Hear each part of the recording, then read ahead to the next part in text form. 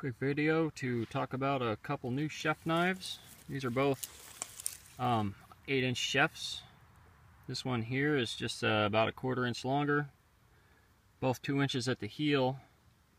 This one's got a little bit sharper of a heel than this one. They are a ladder pattern, steel in the blade, and then the bolsters are integral mosaic rose roll. It's a jelly roll variation, Damascus steel.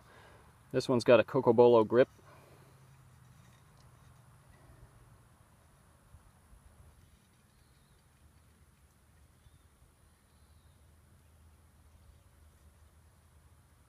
Thin at the spine, like somewhere between 080 and 090. I got to mic them yet. Very thin at the edge. These had a burr on them by the time I was done hand sanding them. So sharpened to 0.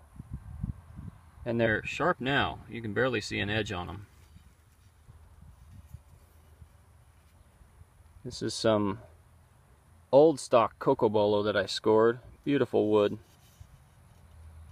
Dark stripes throughout it, several colors.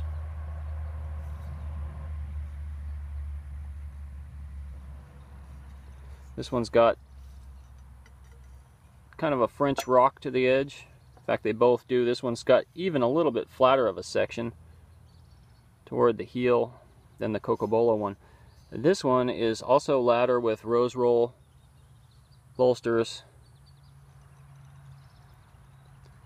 And again, very thin in both the spine with a lot of taper, and also it was sharp before sharpening. This is an African blackwood handle with some of the yellow sapwood left on. I really like the character of that piece, so I decided to do that with it. And they both have teak oil finished handles.